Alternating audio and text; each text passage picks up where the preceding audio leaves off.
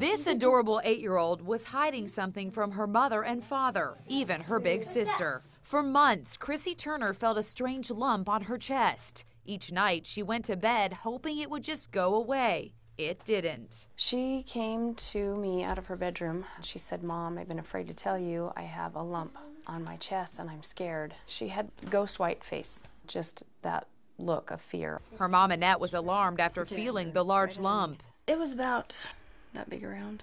A biopsy taken at Primary Children's Hospital in Salt Lake City revealed the unthinkable: breast cancer. You hear about breast cancer all the time, and you always see women, but to know that your daughter, your 8-year-old daughter, has breast cancer, never would have thought it in a million years. It's very likely that I'll practice for the next 30 years and never see it again. Learning that Chrissy had breast cancer was overwhelming. My little girl is not supposed to have cancer. No. Yeah, it was, that was the hardest thing. The course of treatment was radical. Standard of care is complete mastectomy for this type of cancer, whether you're an adult or a child. Our 8-year-old daughter is going in for a mastectomy. You can't even wrap your head around it.